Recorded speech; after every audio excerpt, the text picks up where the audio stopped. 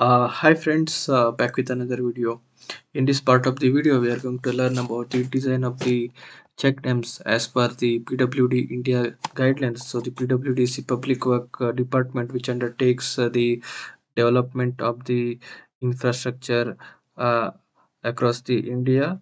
So here we will I will show you the typical design calculation of the check dams by considering the geographical standard of the India, and I will show the hydraulic concepts which is involved in the computation of the design parameters for the check dam. Okay, so the check dams are constructed across the stream to uh, across the stream to rise the water surface level on the upstream and flatten the river slope on the downstream. Okay, so this will results in the which will results in the prevention of the soil erosion of the stream at the downstream. And along with that, if you compare with this agriculture benefit would be, it will rise the groundwater table due to storage of the water on the upstream of this check dam. So this will results in the groundwater recharge, so which helps in the crop production in the agriculture field. Okay, and so let's move to this example case where we are going to design the check dam. Okay, so let's move to the example case. Okay, so here in this example case we have a catchment area of 20 square kilometers. Okay, so suppose this, if you consider this as a catchment, so suppose if we are proposing a check dam at this location, so we need to delineate entire catchments which is on the upstream of it. Okay, so for this case, which is 20 square kilometers. Okay, and in terms of square miles, it would be 7.72 square miles. Okay, and the nature of the catchment is good condition. So nature of the catchment is good in condition. It means that the it is a typical suburban watershed, or you can say it as a rural catchment, you can say, which is free from any pollution, and it is having the natural features across this watershed. And the average annual precipitation for this area is 900 mm, and 65% dependable rainfall is 750 mm. So this 65% dependable rainfall is based on the crop production and the monsoon dependency. Okay, along with that, we have the stream gauge data which is taken at this site. Okay, so we have the discharge which is measured at the site, and the various stage of the river which is observed at that location. Okay,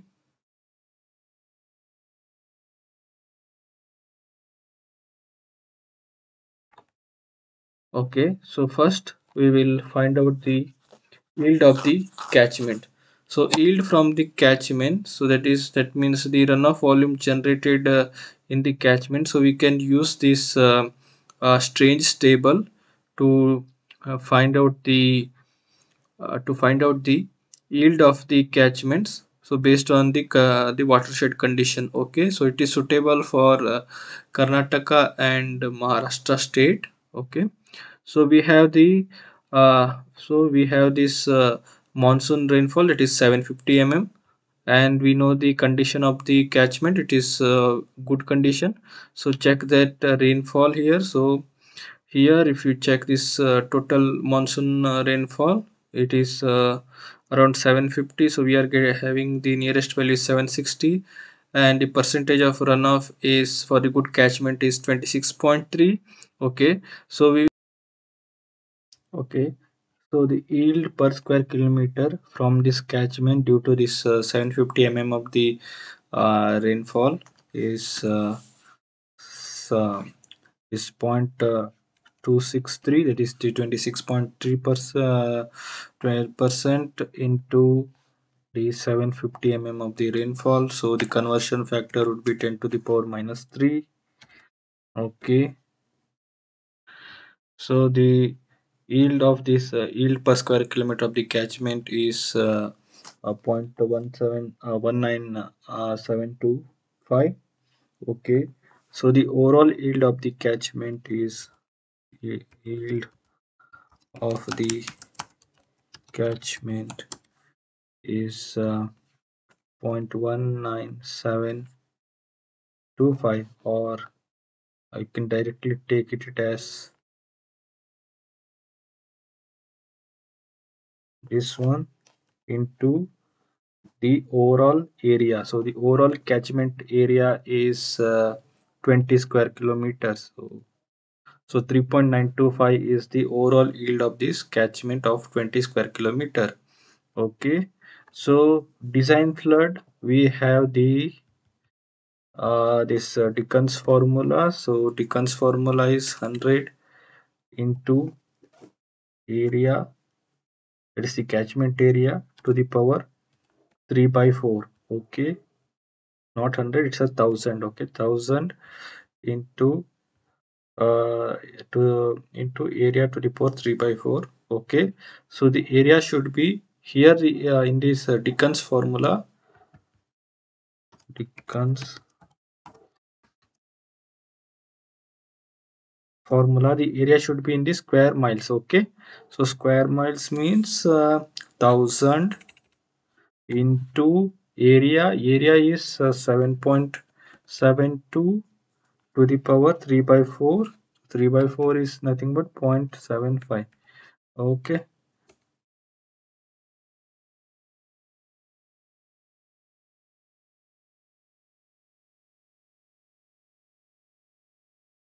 3 by 4, so is equals to 4631 in terms of q sex.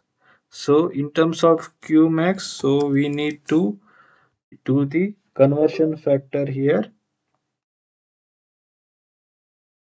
Okay, so 4631 into 0.0283.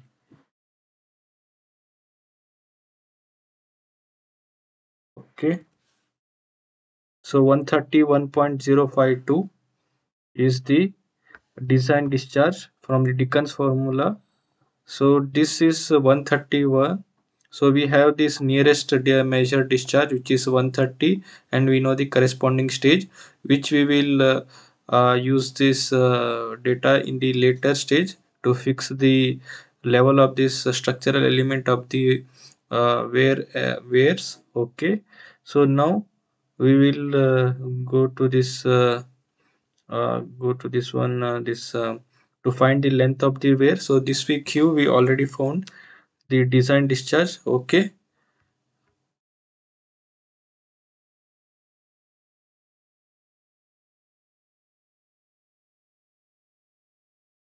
so now we, for this design discharge of the sharp crested ware, we have this equation: q is equals to 1.84 l minus k n h to the power 3 by 2. Okay, so l is the length of the ware and k is the coefficient of the end contraction, and n is the number of contraction, it is 2, and the h is the total head over this spillway crest. Okay, so you can consider this image for your reference. Okay, so these are the end contraction. So on either side, this arrangement is like this, the sharp crested ware. So you can see on either side the end contractions are there, so that is why I'm considered end contraction as the two numbers. Okay, and this and the next second one is the coefficient of the end contraction. It is at this contracted section of the ware. Okay, I'll just go there. contracted section. At this section the coefficient is zero point 0.2. Okay, sorry, 0.1, the coefficient of the end contraction. Okay, so we will find the L, that is the length of the wave. So from this data, so for the head of the crest, head over the crest, we'll consider 1 meter as the head over the crest. Okay, 1 meter as the head over the crest, total head over the crest. Okay, and we will assume the velocity head, that is v square by 2g, as velocity head of 0.05 meters. Okay, so in that means the total head would be 1 plus 1.05. So that means 1.05 is the total head of over this spillway crest. Okay, so this we have the, now we'll calculate the length of the where. So by applying this in this equation, so I will rearrange this equation and calculate this length of the crest. Okay, okay, so we have this q 131.05.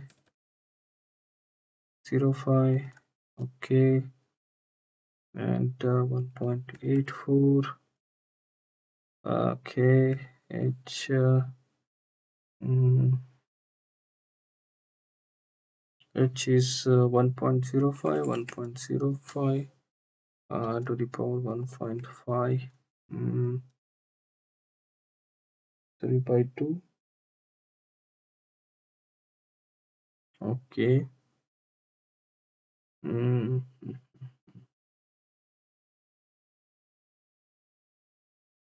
okay. And knh, the knh term. So the k is 0.1, the n is 2, and h is the 1.05. Okay. So we have this. Length of the spillway, sorry, the length of the weir, so which is 66 point, 66.40 meters. Okay, and again, so let's, based on this design discharge q, capital Q, and this length of the weir, so we will find the discharge intensity per meter length of the weir. Okay, so this q is here, q divided by this this length of this length of the weir L. Okay, so this is the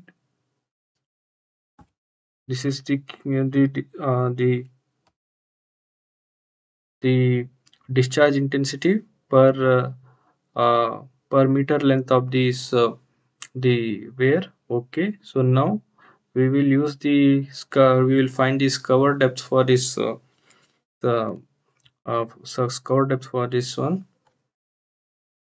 Okay, for this check dam. Okay, so we have this formula 1.35 to the power q, small q, we have 1.97. Okay, square 9 square. Okay, divided by f. So friction f is the friction factor. I'm also considering the f as a 1. Okay, and whole to the power 1 by 3 is 0.33. Okay, okay, so the normal cover depth is 2.11 meter below the highest flood level. Okay, so this cover depth would be 2.11 meter below the